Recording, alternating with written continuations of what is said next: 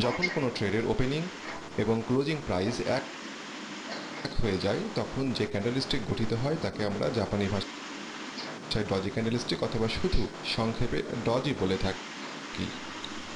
আমরা এখানে কিছু ডজির ভেরিয়েশন দেখতে পাচ্ছি। যখন ট্রেডিং মার্কেটে বায়ার্স এবং সেলার্সের মধ্যে আস্থাহীনতা সৃষ্টি হয় তখনই ডজি ক্যান্ডেলস্টিক গঠিত হয় এবং মার্কেটের ভিন্ন ভিন্ন পরিস্থিতির কারণে ভিন্ন ভিন্ন রূপে আমরা ডজি ক্যান্ডেলস্টিকগুলিকে দেখতে পাই, যেমন dragon fly doji, গ্রেভিস্টোন doji, four price doji, deviant doji, doji star ইত্যাদি।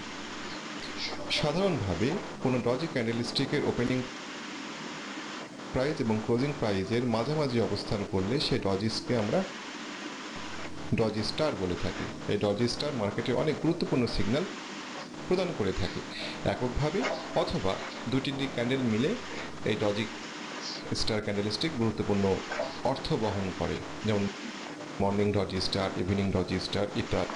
আমরা প্রথমে কয়েকটি ডজির ভেরিয়েশন নিয়ে অতি সংক্ষেপে আলোচনা করব।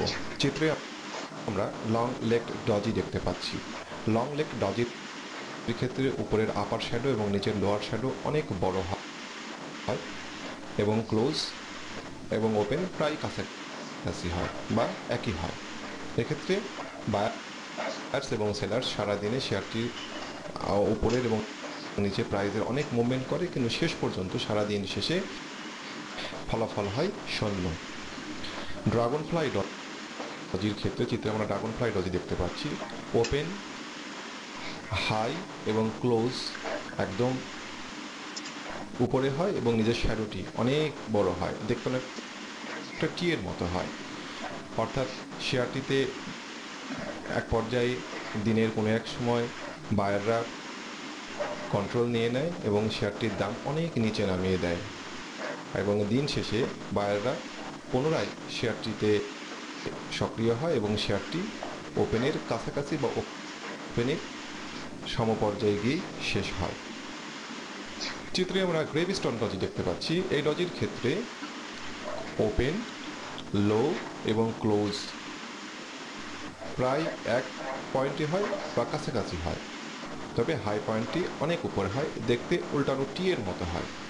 এই শেয়ারের ক্ষেত্রে বায়াররা শেয়ারটিতে ট্রেডিংয়ের কোনো এক সময় পুরোপুরি কন্ট্রোল নিয়ে নেয় এবং শেয়ারটি অনেক উপরে উঠে যায়, কিন্তু দিন শেষে সেলাররা পুনরায় সক্রিয় হয়ে শেয়ারটিকে ওপেনের কাছাকাছি বা ওপেনে ক্লোজ করে দেয়।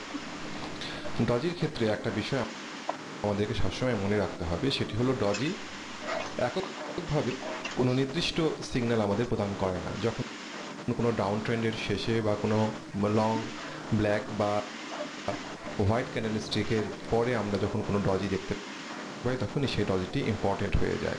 এক্ষেত্রে স্টিভ নেসন একটি কথা বলেন, সেটি হলো ছোট ছোট ক্যান্ডেলের পাশে ডজির তেমন কোনো গুরুত্ব নেই। ডজি তখনই গুরুত্ববহ হয়ে থাকে যখন ডজিটি কোনো ট্রেন্ডের শেষে বা ট্রেন্ডের একদম শেষ মাথায় বা টপে তৈরি হয় বা ট্রেন্ডের মাঝখানে তৈরি হয়, তখনই এই ডজিটি আমাদেরকে একটি গুরুত্বপূর্ণ তথ্য প্রদান করে থাকে। যখন কোনো ক্যান্ডেলস্টিকের বডি আগের ক্যান্ডেলস্টিকের বডি অপেক্ষা কিছু নিচে বা উপরে গঠিত হয় তখন দ্বিতীয় ক্যান্ডেলস্টিকের অবস্থানকে স্টার পজিশন বলা হয়। সাধারণত স্টার পজিশনে থাকা ক্যান্ডেলস্টিকের বডি ছোট সাইজের হয় এবং আগের ক্যান্ডেলস্টিকের বডি বড় সাইজের হয়, তবে এটি যে সবসময়ই হবে তা না।